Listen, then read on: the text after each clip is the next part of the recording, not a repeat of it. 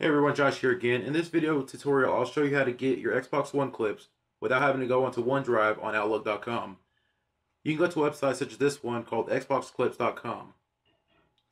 Once you go to the website, go into the search function and look up your gamer tag or someone of interest.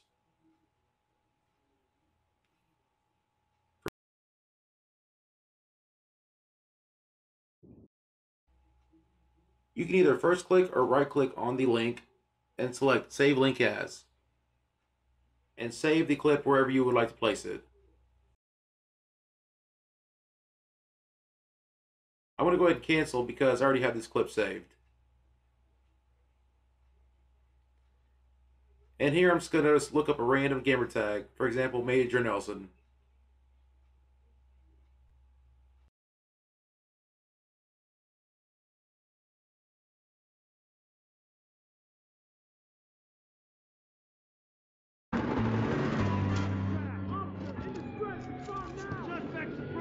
Go ahead and do the same process as the first time. But I'm going to go ahead and cancel since I have no interest in this clip. Anyways, that's it for this video. If you have any questions, just go ahead and ask them in the comment section.